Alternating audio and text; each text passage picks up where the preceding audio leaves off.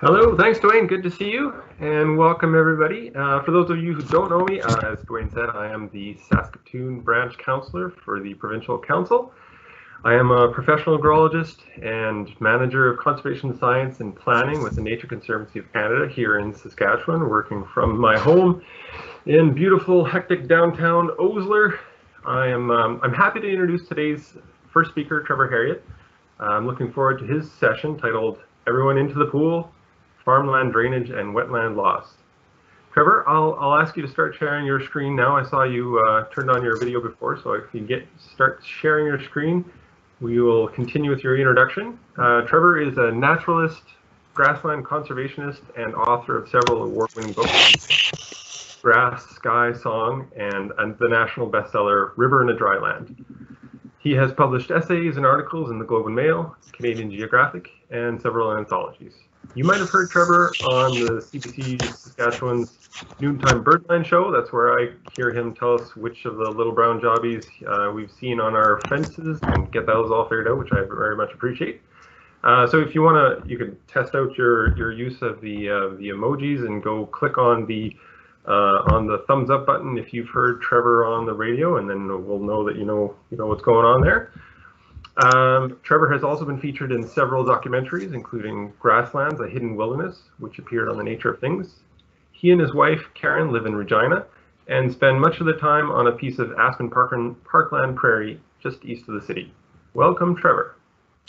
Thank you, Matthew. And thank you to the Institute. Gee, it's such a privilege to be invited here on your 75th anniversary. I guess I didn't really realize this. Appreciate all the help I've had from Annette and Jennifer and others to get this all set up today. I want to start by apologizing for wearing a hat, but you don't want to see what happens when a COVID haircut meets male pattern baldness today. So anyway, very, very grateful to have this chance to be here, because really agrologists I think of as the people who probably got some of the greatest influence over the choices and decisions that farmers make in their land practices. In researching this talk, I did a little bit of digging in to see what agrologists are up to, and was really happy to see that people like Larry Durand was doing some work on soil salinity and showing that, sometimes farming marginal lands and wetlands just doesn't make financial sense. I also came across a presentation, interesting presentation by another agrologist, Lyle Cowell, I should say, of Nutrient, also about salinity. He's asking a really interesting and important question. Would farmers make more money if they farmed less land? So I want to start by saying that unlike all of you, I have no science background. I'm probably mathematically and scientifically challenged. When I read some of those papers that I was just talking about, I always struggle a little bit just to figure out what's going on. And I have to admit, I sometimes just skip to the results at the end.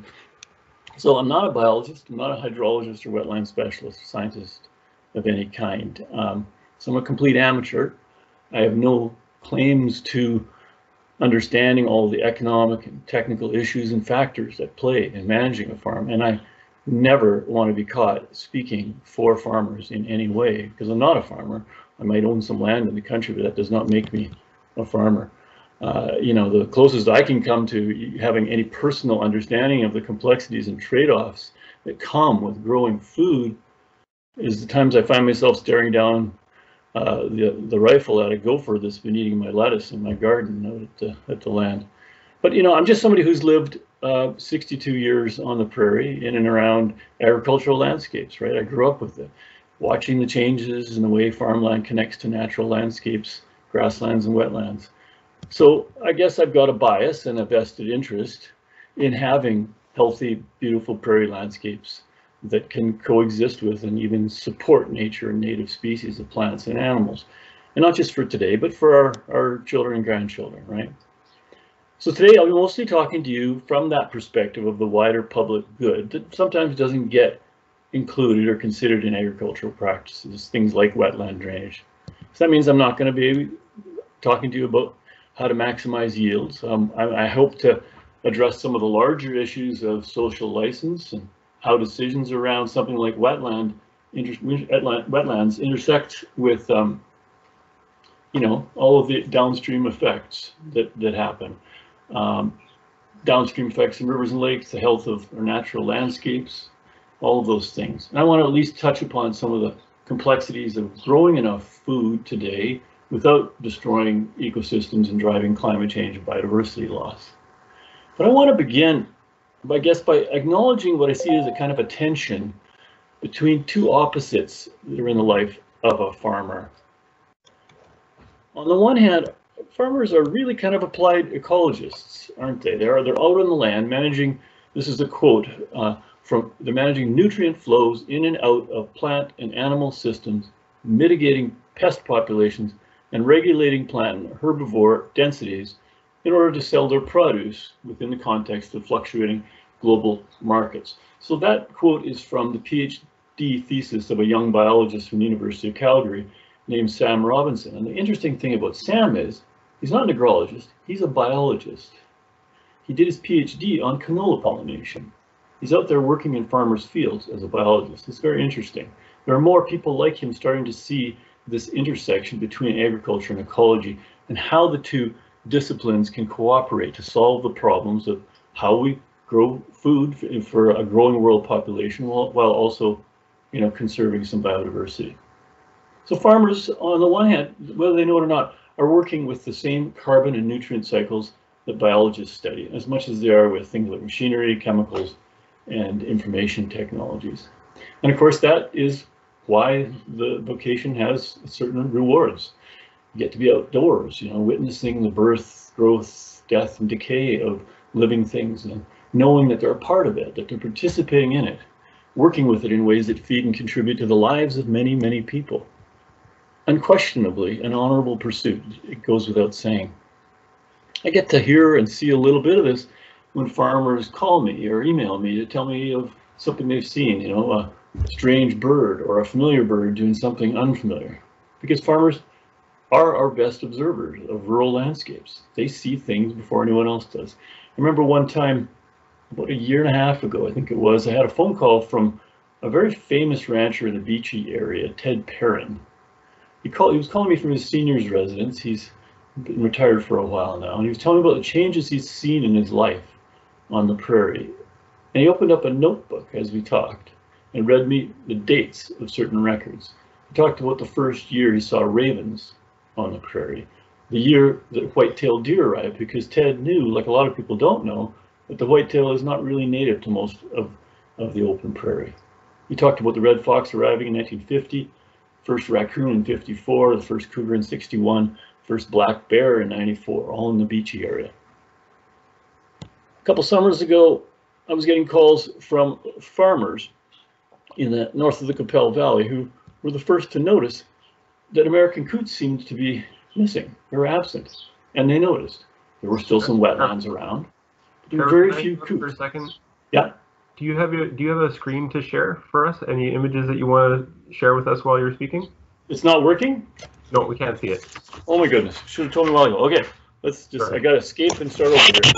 I won't start over, but I'll see where we. I tried the screen share thing. I thought it was working. Can you see it now? Nope. I mean, your words are painting a wonderful picture. Okay, but how's this? Can you see it now? Nothing yet. All right, I'm hitting that share arrow that I was told to hit. And then you have to click on the image that you're wanting to share. Oh, okay. The second step. All right. Well, sorry, folks. You've actually only missed 2 slides. The first one was just a picture of my farm or our land. So let's carry on. Great. Thanks, Trevor. You just hit that start show there button. It's still showing the view. Other view. Oh, it's not. You're not seeing. Because on my computer you can see the whole thing. How about now? Oh, are you on a double screen, Trevor? Nope. No, I'm still just seeing the nutrient cycle and with all the side notes on the side. But that's fine. We'll just scooch through it like that. It'll be good. How about now? No. No, that's fine. No, we can see it. You can see. We can see your. we can see your slideshow. Just we can see it in kind of edit mode, which is all right. Well, fine. if I hit the from the beginning to play the slideshow, right? Yeah. PowerPoint, and you still can't see it. I can see. I'm still seeing the slide notes as well. That's okay. Don't worry about it, Trevor. That's weird. As long as you're moving through the slides, we'll get to see what you're seeing. All right, I'll keep going then. Yeah. Sorry for interrupting.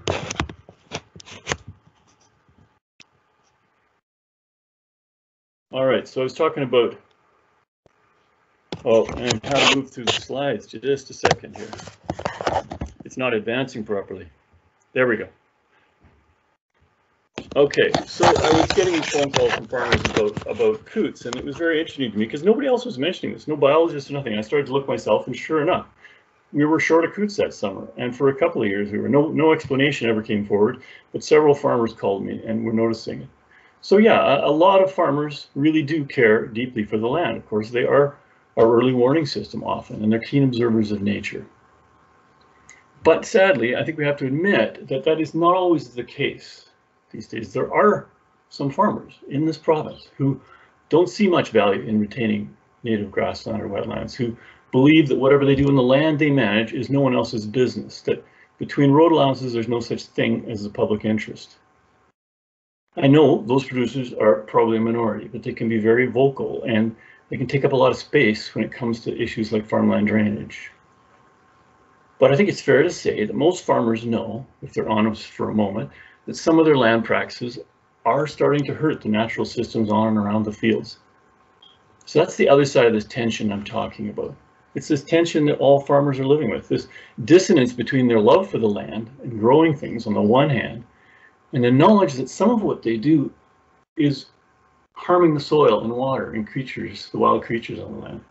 That has to add to the stress and pressures that farmers are feeling, contributing to the farmer burnout that we hear about sometimes. And, you know, they might use the standard arguments to rationalize decisions, explain themselves to themselves at least why they had to drain the slough that they used to play hockey on, or why they had to bulldoze that grove of maples that grandma used to love. You know, rationalizations spring easy to mind for all of us, right? This isn't grandpa's agriculture. Things are different now. If you're not efficient, you die. With rising costs for land, you just can't afford to have non-productive areas these days. Every time I have to go around that slough, it costs me double the inputs, and so on. And of course, these things are valid. These are the realities, making it harder for farmers to leave wetlands and any natural landscapes on their farms. It's the larger economic forces and the unspoken cheap food policy that's been driving habitat loss and the degradation of wetlands, streams, and lakes for a long time. But even as the industry clings to these rationalizations, as true as they may be, there's increasing pressure from science and from the public to do better. Farming doesn't have the wholesome image it once had when our grandfathers were out there on the prairie. People don't trust the food they eat in the same way. We're living in a time when everything in food and farming, from the microbiome in the soil to the microbiome in your gut, is being scrutinized. It's being scrutinized and blamed. For what? Well, you know the list, right? Climate change, biodiversity collapse, the insect apocalypse, overpopulation, rising rates of cancer and chronic disease, rural depopulation, and now pandemics, right? And I'm probably missing a few, but you get the idea. And as agrologists, you folks are on the witness stand as agriculture faces those charges and is being pressured increasingly to address them. That's not going to go away. In fact, it'll likely get worse. So far, the industry has been responding with social license and public trust marketing campaigns. You know, one approach is to kind of double down on the righteousness of modern agriculture, often borrowing on the integrity and honesty of farmers in ad campaigns, but usually implying that there is just no other way to feed a hungry planet. That anything other than modern high-yield agriculture would be a death sentence for hundreds of millions of people, now dependent on global trade and food systems to keep them from famine, et cetera, et cetera. We see this on the wetland side too. And it's an argument that's often used to shut down dialogue about how to keep water on the land. I've heard farmers ask, do you want ducks or do you want to feed people? And, you know, one time in a tweet I saw somebody asking, this was a few years ago, 2014, when temperatures were high. It was such a wet year. But one tweet I read said, "You know what hurts more than drainage? Going hungry. Don't bite the hands that feed you." Well, unfortunately, that kind of black and white false binary thinking has begun to dominate the discussion on wetland retention, in particular in recent years. Another approach we see in the messaging is what I think of as a sacrifice zone argument, that with plant science and intensive use of every acre of land in the prairie regions, farming edge to edge, we actually reduce the pressure to cultivate and clear other landscapes, that by sacrificing fertile lands and farming them more intensively, we won't have to convert even more natural land. Here's how CropLife International put it in their campaigns. Plant science, this is a quote, ensures the protection of our natural habitats by improving yields so wildlife habitats, forests, wetlands, and grasslands are left untouched by agricultural production. Well, that certainly sounds truthy, but it's pretty hard to argue that Saskatchewan's forests, wetlands, and grasslands are left untouched by agricultural production. In fact, we know that agriculture has plowed under almost 90% of our native grassland, 70% of our wetlands. I mean, this social license PR, led by commodity groups behind Real Agriculture and the Center for Food Integrity, it will work for a while. A lot of it is very good. It's very polished. Tells a story of smart, efficient agriculture, minimizing pollution, carbon footprint, sustainability. It all sounds pretty good. I worked a little bit in PR, so I can recognize a good communication strategy, but that's all it is. We don't change the world or solve global problems with communication strategies. It's just words, and it's not the whole truth by a long shot. Social license communications and lobbying will work for a while to hold off the regulations and changes the industry is going to need to go through in the next 20 or 30 years, but it won't work forever. And it'll fail ultimately because two things are going to work against you: climate change and water. Sure, we need food, but we also need a livable climate, and we need enough clean water. So I'm going to try to stick to water and wetlands for the remainder of my time. Water is going to be a deal breaker, not just because it's crucial to life and health, but because whether it exists on the surface or underground, it is the ultimate illustration of our interdependence, both socially and ecologically. And that's an interdependence I think we've been living in denial of for a long time. More on that shortly. But first, let's just get down to some of the basics of the importance of wetlands, although I know most of you probably know a lot of this stuff. I just think we should go through it a bit. So, what do wetlands provide? They provide habitat, right, for beneficial plants. In turn, provide habitat for wildlife, pollinators, endangered species, and the more common species that research increasingly is showing are critical for the ecological health of any landscape. And there's evidence more and more these days, here's a Western producer, that habitat benefits farm yields too. We're hearing about big yields from messy fields. It's an idea that I think is catching on a little bit, and it's very good to see that. There's a lot of talk about the importance of pollinators for canola these days, and pollinators are not just the tame bees, but we're finding out that the wild species that require messy fields and a little more margin of nature around fields can be very important to pollination.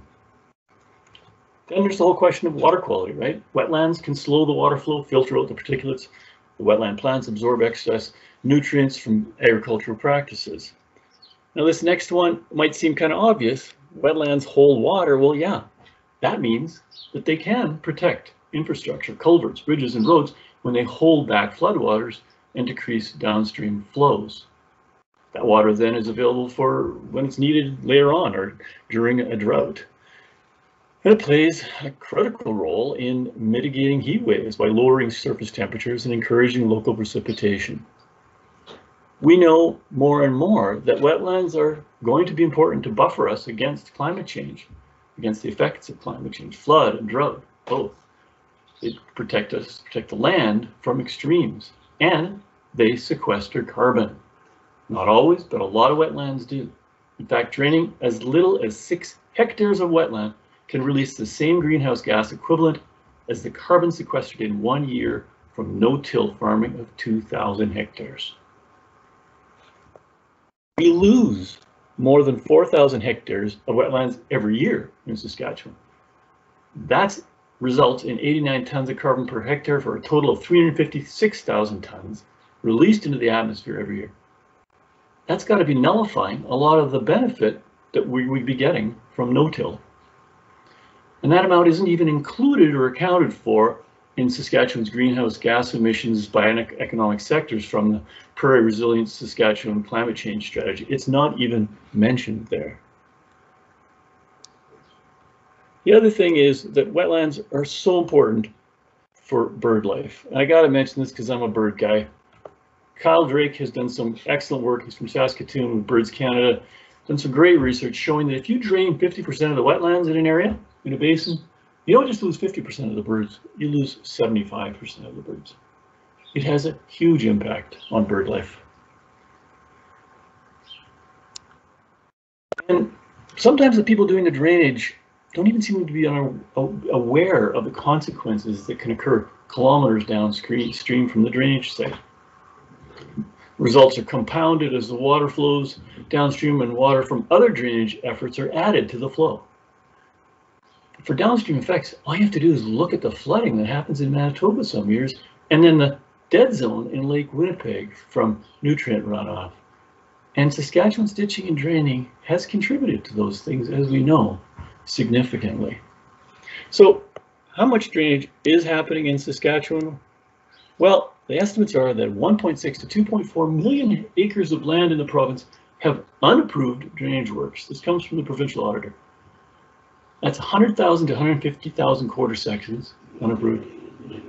There's 1,800 miles of organized drainage ditches in the province, and 95 to 99% of this drainage is unapproved or illegal. So the story, of course, is starting to get attention in news media and on social media. As you know, the problem has perhaps been worst in east central Saskatchewan, where there's naturally a lot of water. The Smith Creek drainage system in eastern Saskatchewan was a subject of a study by John Pomeroy, University of Saskatchewan's Canada Research Chair in Water. His research has shown that since 1975, there's been a 14-fold increase in stream flows, but there's been no trend for increased precipitation on an annual basis. So while rainfall can be high in some years, on average, there's no extra rainfall, but there's a lot more water running off the land and into rivers. Pomeroy is not a man prone to exaggeration, but he called Smith Creek the biggest hydrological change on the planet. On the planet. Okay, but you know, it would be naive to not acknowledge the problems water can cause for farmers and the benefits that there are from draining it off the land. If there weren't benefits, nobody would be doing it, right? So here's just a quick list of benefits of drainage from farmers that I came across online. You'll know all this stuff. It ensures good soil structure, root development, oxygen for plant organic material, extends the growing or grazing season, facilitates better access to the land. Machinery reduces soil compaction, promotes more efficient use of tractors through improved traction, it eliminates wet areas, so there's less chance of machinery getting stuck. It improves timeliness for critical field operations, seed drilling, fertilizer, chemical application, harvesting. It promotes fewer cultivation passes. But the one we really have to talk about that is driving the drainage a lot is that the big benefit is it can increase your cropping acreage.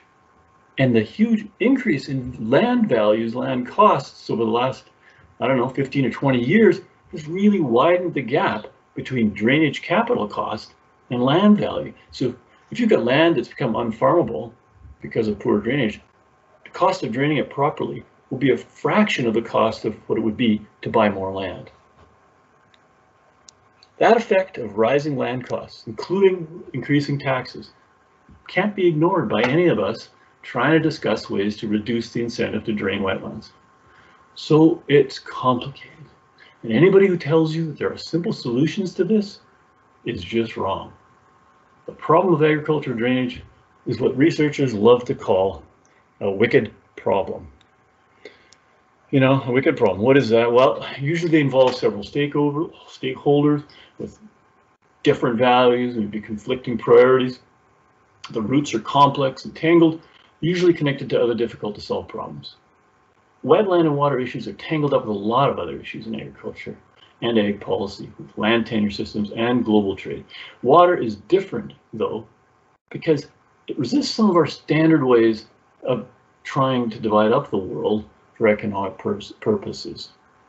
You know, as we know, too much water will kill things, too little will do the same. It's just a paradoxical thing. Clean water is scarce, it's vital for life, and yet we somehow place more value on useless things like diamonds, and we waste and mismanage water all the time, and urban people are the worst at this.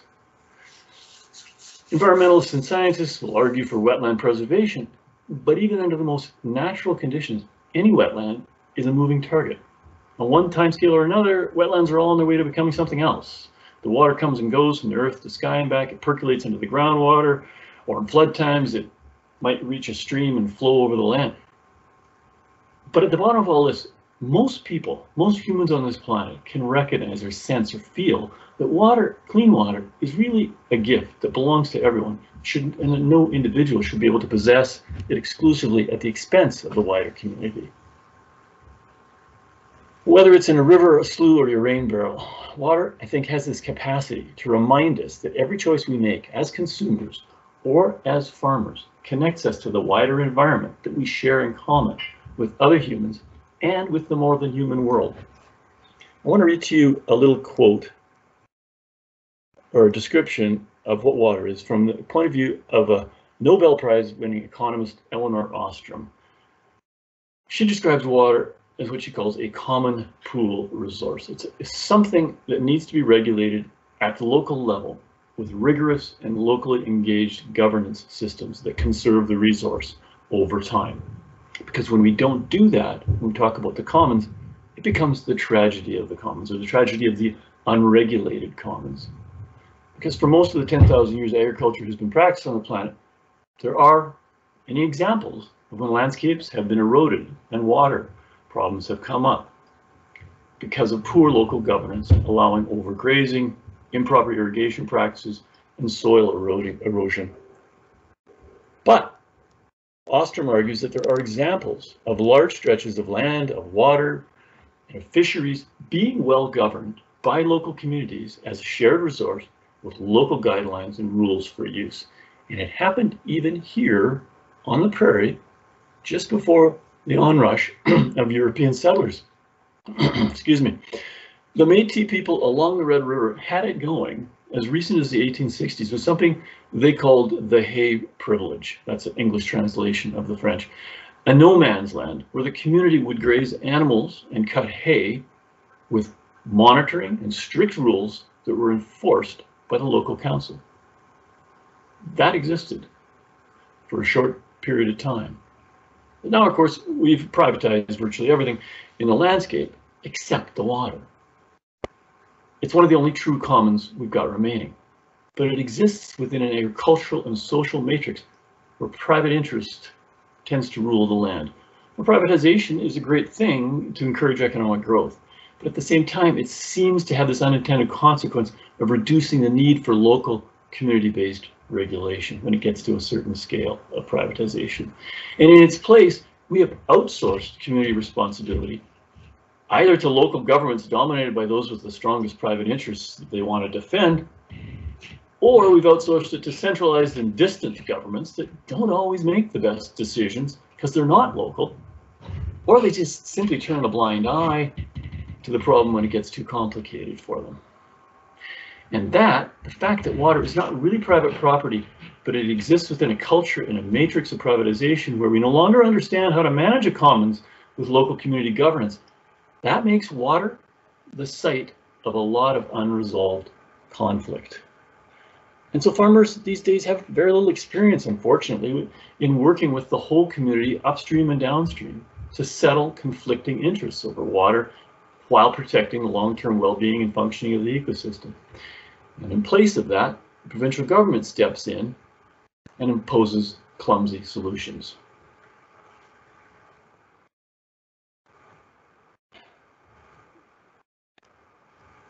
So after decades of ignoring the problem, the province, through its Water Security Agency, has now placed decision-making power entirely into the hand of producers who want to drain water off the land. So there are these new conservation development authorities, which you've probably heard of. They're authorized by the province. And to form one, all you need is 2/3 of the landowners in the area to agree. Everyone else, that is, those with no vested interest in drainage, are excluded from the decision-making process. Once the C&D is formed, it pretty well functions with the same powers as an RM, and it can levy taxes on everyone to pay for the drainage project, and if necessary, expropriate any land they need. The C&D can hold closed meetings. It's got no real obligation to report on its processes or discussions. There's not a lot of transparency or accountability, especially to those who dissent in the local community. People who live in the basin but don't want to see the ditching and draining seem to get no say in the matter, even though they could end up paying for it in their taxes. There's no mitigation required, no consideration for the full spectrum of interests, public and private, up and downstream.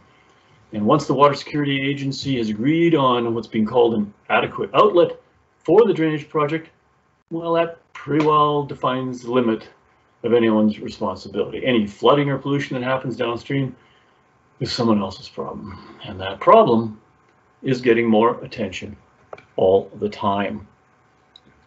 Just a couple weeks ago, ice fishermen on Pasco Lake had some bright purpley blue water bubble up into their ice fishing holes.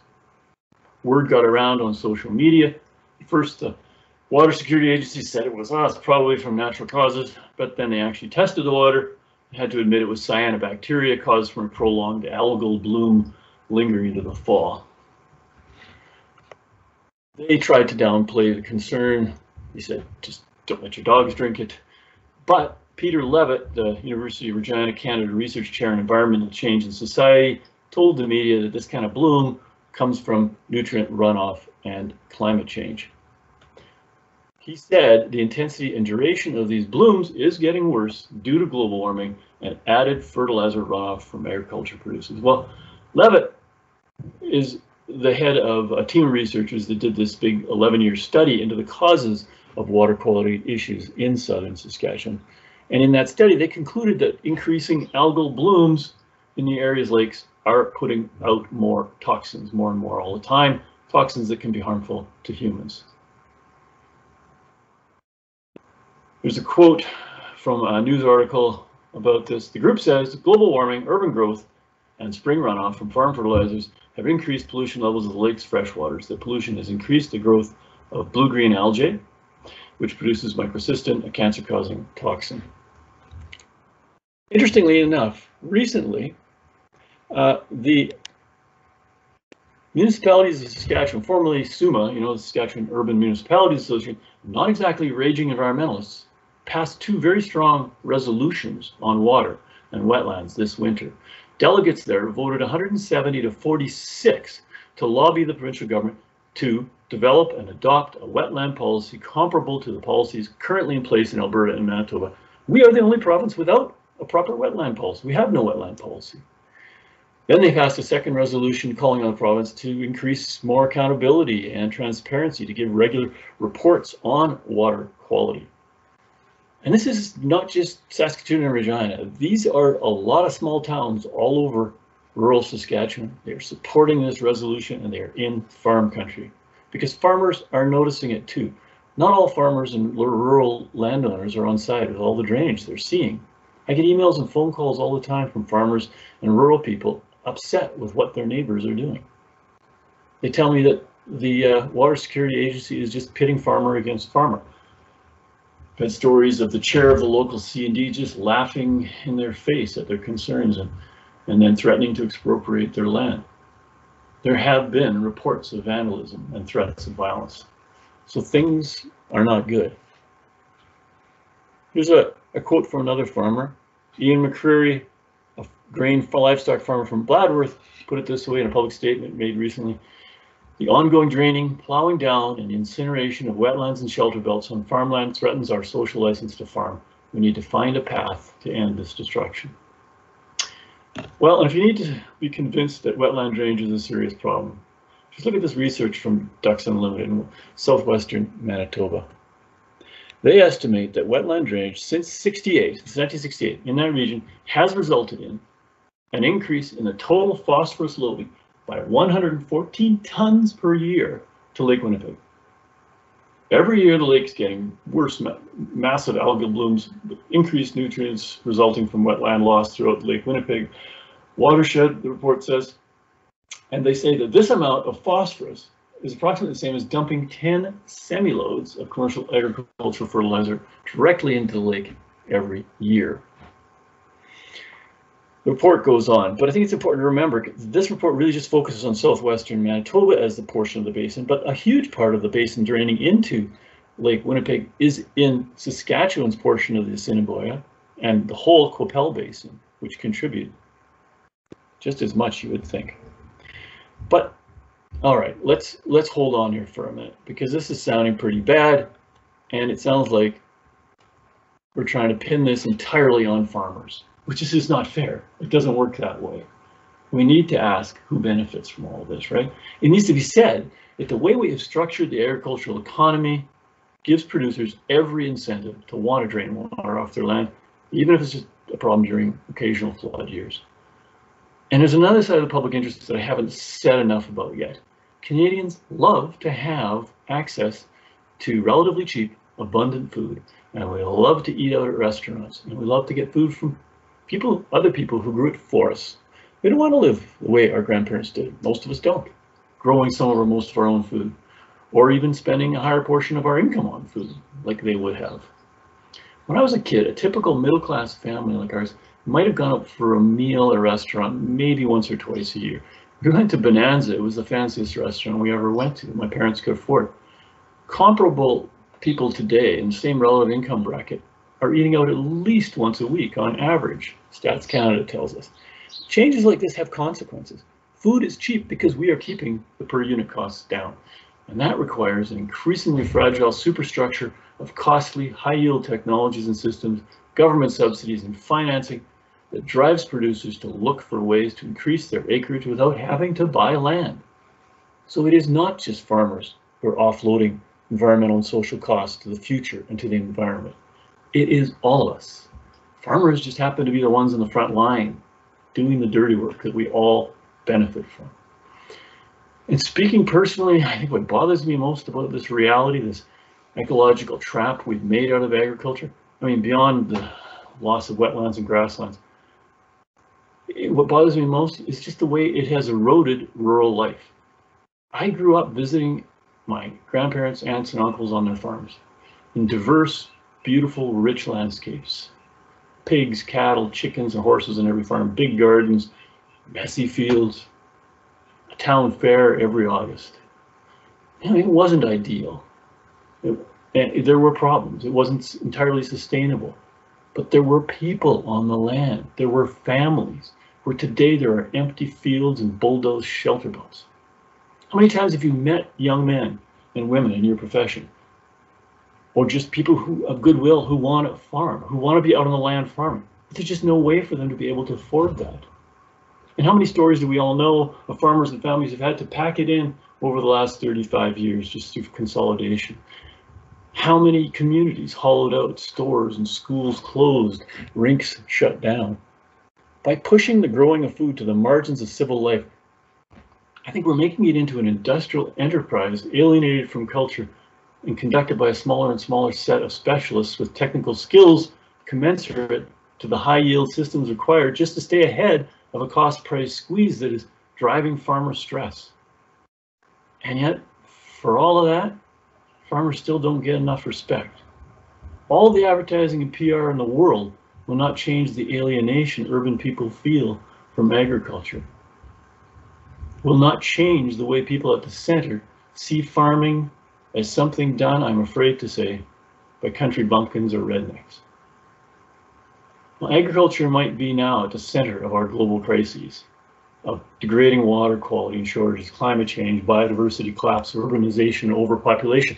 The irony is it got there because we all pushed it to the margins of our economies and societies. In fact, if you look at economic development theory, we've been measuring a nation's progress, how advanced a nation is, by looking at the proportion of employment and GDP that comes from agriculture. Nations that employ a larger percentage of their population in the growing of food, that report agriculture forms a higher proportion of their GDP, are thought to be less advanced, less developed. That seems messed up to me.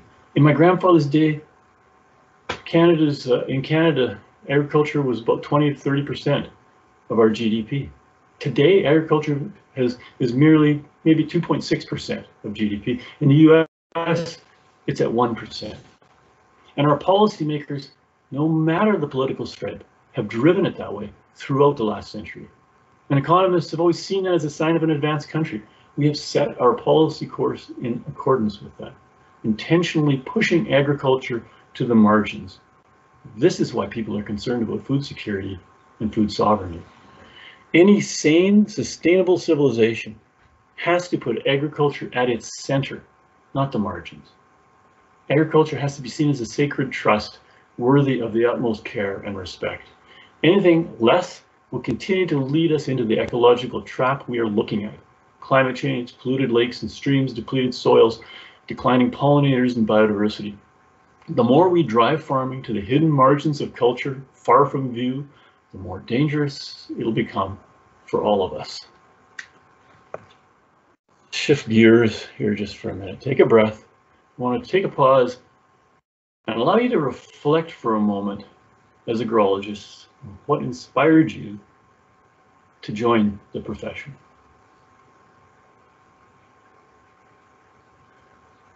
I would guess that you went into agrology with some ideals in mind, that it was about more than just maximizing yields and profits, that you wanted to make a contribution to the future of agriculture in this province in ways that are good for farm families, for a rural community, and for the land itself.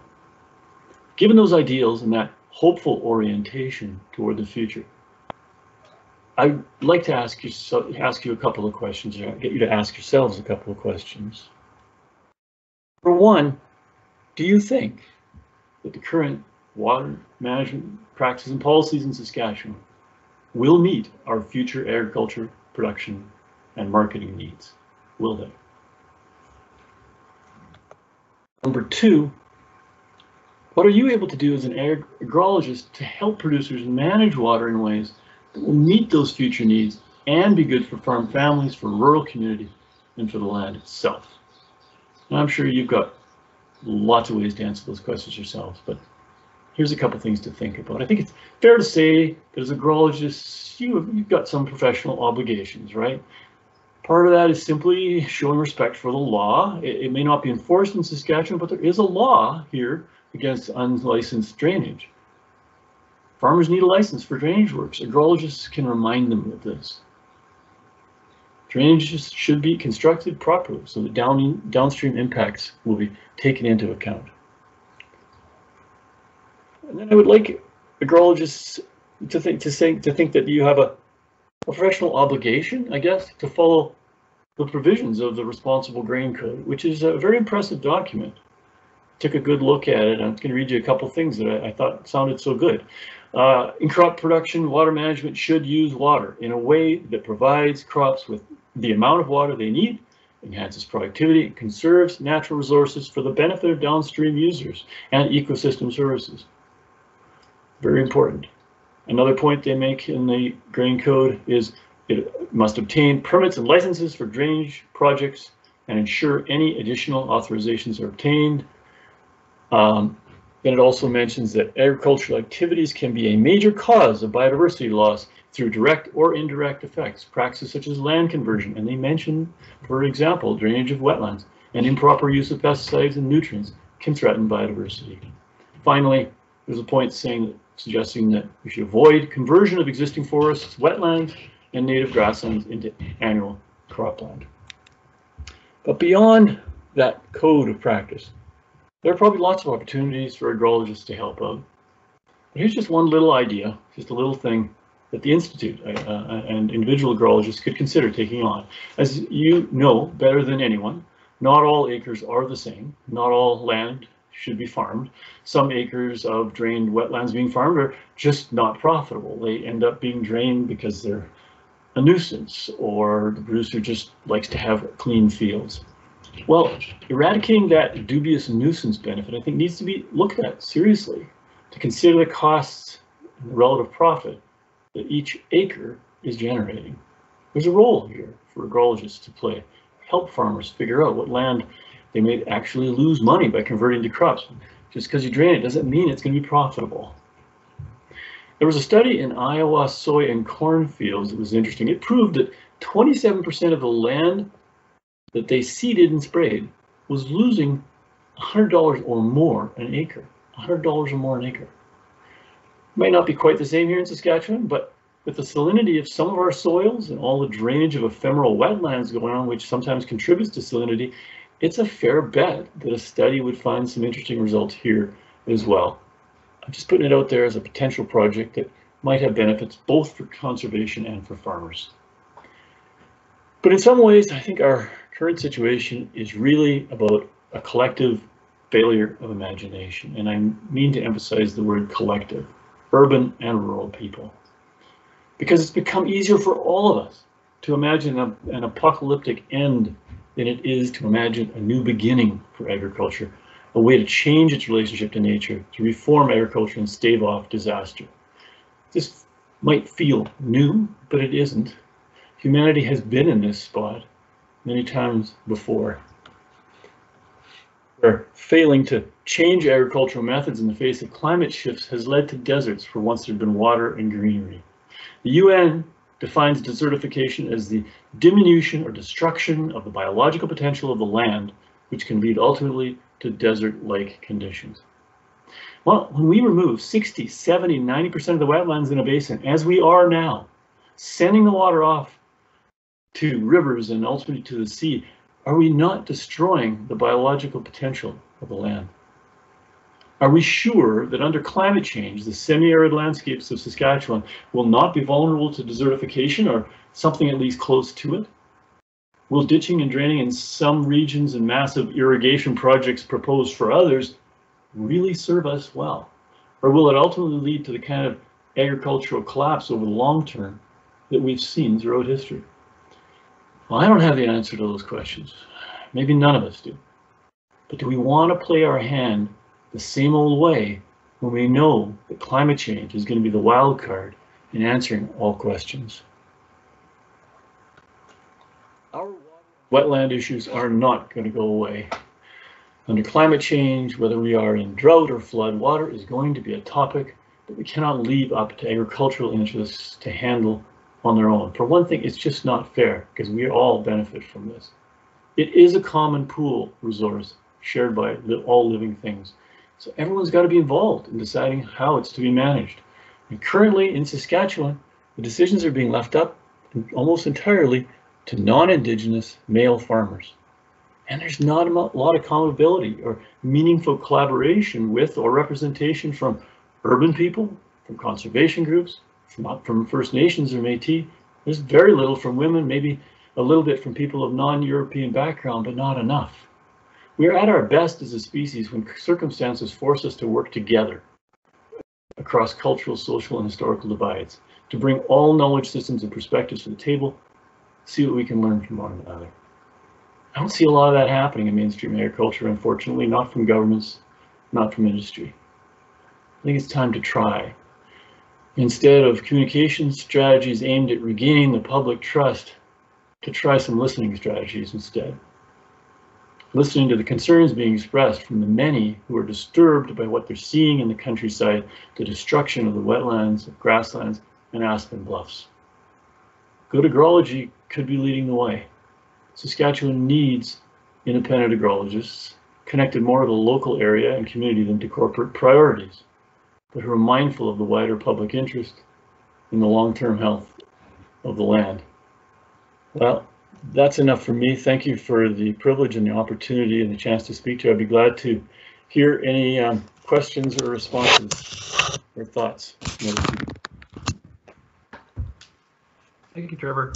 That's certainly a challenging and at times uncomfortable conversation, but one that we need to start. And I appreciate I appreciate you tackling it for us. There's been a bit of conversation in the chat bar, kind of looking at some of the trying to compare the contributions of agriculture versus urban impacts. I think maybe beyond the scope of the conversation, which I think was rightly so focused on agriculture.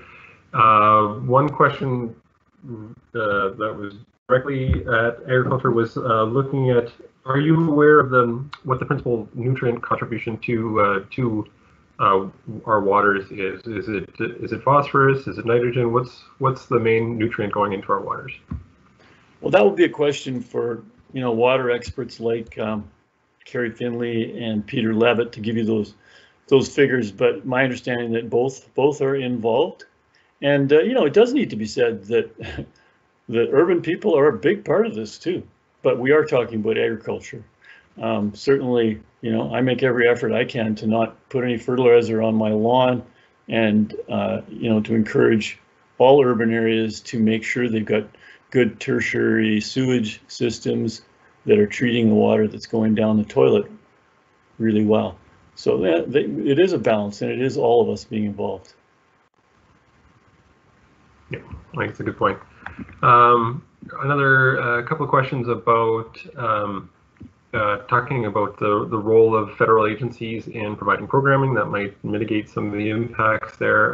Ross was talking about NRCan in the States and the potential role for an agency like PFRA that we could have had here in Canada. Yeah. Have you got any thoughts on programming, appropriate programming or agencies for that? Yeah, I don't know if there's anybody from federal government listening today, but I think our federal government hides too much behind the fact that they don't own a lot of land in the provinces, that their land was transferred in the 1930s, and they just kind of end up washing their hands of it. They've got, the bulk of the resources in this country, and I think they have a responsibility to step up and work with all the provinces to make sure that we have good wetland policy and management that is not going to hurt farmers and their bottom lines, but it's going to do a better job of looking after the water. Yeah, I agree. Another question here from one of our guests here, looking at the potential for desertification here in Saskatchewan. I know I've read some of the work, some of the modeling work for climate change here. Are you familiar? Have you got a roundup? Or again, I don't want to put you on the spot as a self-proclaimed amateur. Yeah. Have you done any of the reading on some of the modeling for Saskatchewan's future climate?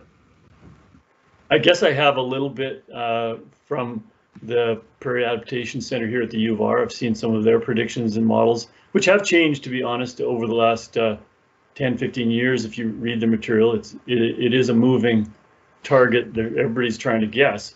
I don't think anybody can say for certain that X and Y is going to definitely lead to desertification in places like Saskatchewan. But we don't know for sure. This is the problem with climate change. It is a wild card, and why not do the right thing for all kinds of reasons and make sure that we're not going to be taking any steps or measures that could lead us to a landscape that is really unfarmable. It's certainly something. I really appreciate how Trevor, you focused on the potential creativity with this group of professional hydrologists here. We are a very capable bunch, and I think we have that capacity to come up with creative solutions. And on that note, we're talking about leadership in directing policy here. Dave is asking about where you think that kind of leadership in directing wetland policy, wetland management could come from. That's a great question.